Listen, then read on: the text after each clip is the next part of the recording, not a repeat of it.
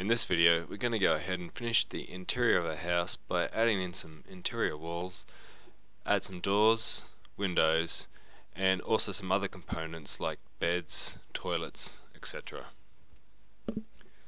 So first thing I want to do is I want to go into my first floor. To draw an interior wall, just like our exterior walls, we go in the architecture tab, we choose wall, and from the list we choose anything that's suitable. In this case I'm going to go with the generic 100mm wall. I'm going to come from my right over here, I'm going to cut straight across and join those two walls together.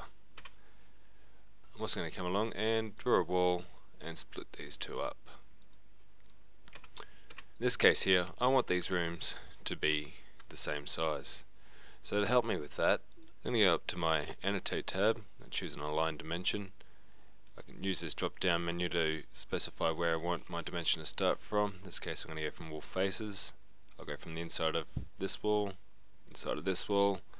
Now I need to select the inside of my middle wall. So if I come over here and mouse over the edge, press tab until the inside is showing, left click, I can drag these dimensions off my wall here. Just going to click them in place, and you'll see up here there's a little EQ. If I click on that, it'll make the dimensions equal on both sides of that wall. I can press escape to get out of my dimension annotation mode and continue placing my interior walls. You can see here I've gone ahead and added the rest of my interior walls in. I want you to add your own personal touch to your file, so go ahead and add walls to the rooms that you want to include in the house. Once you're happy with your interior of your house, we're going to have a look now at adding some doors, windows and components.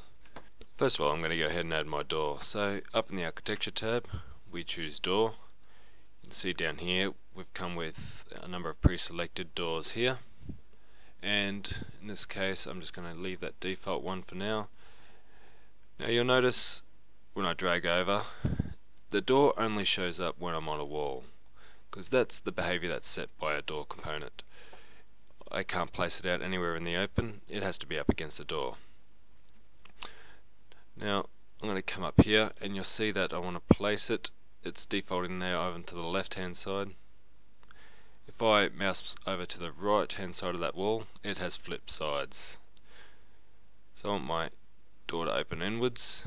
I can also press spacebar to flip which way this door opens. So for example in this case here, I want the door to open that way. Come along and click to place it. I can also change these dimensions here if I want to get a little bit more finer placement, so let's change that to 250. You can go ahead and add the rest of the doors in while you have the door selected for all of the rooms in your house.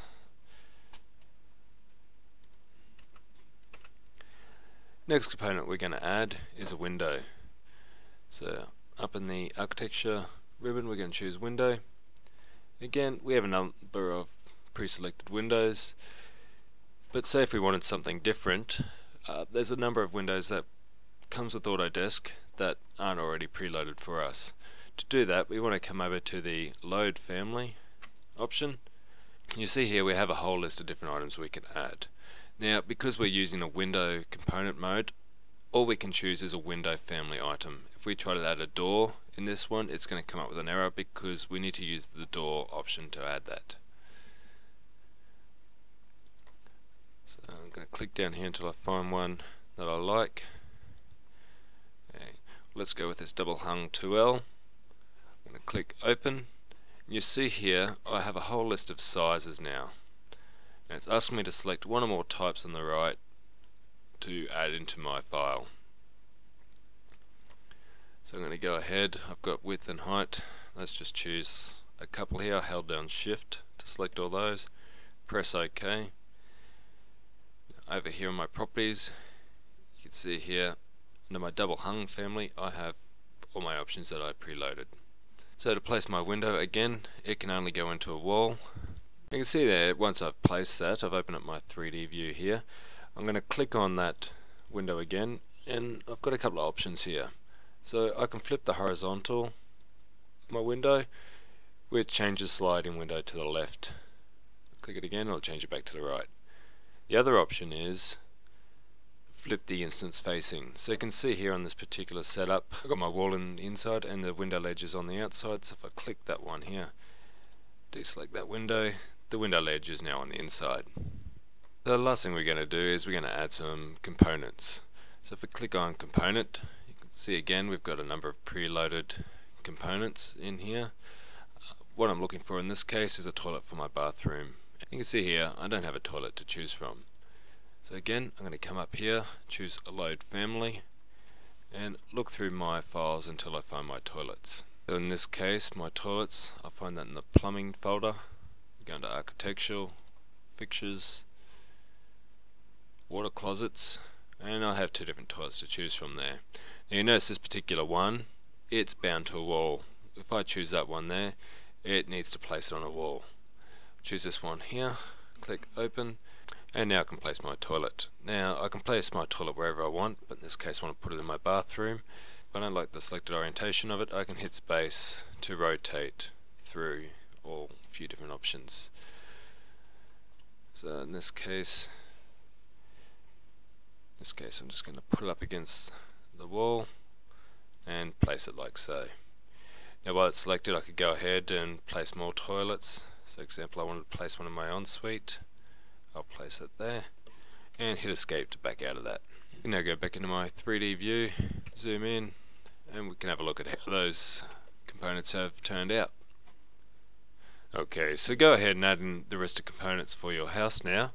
If you find that you can't find the one that you want, I can come up here to the Insert tab and use Autodesk Seek to search through thousands of online components.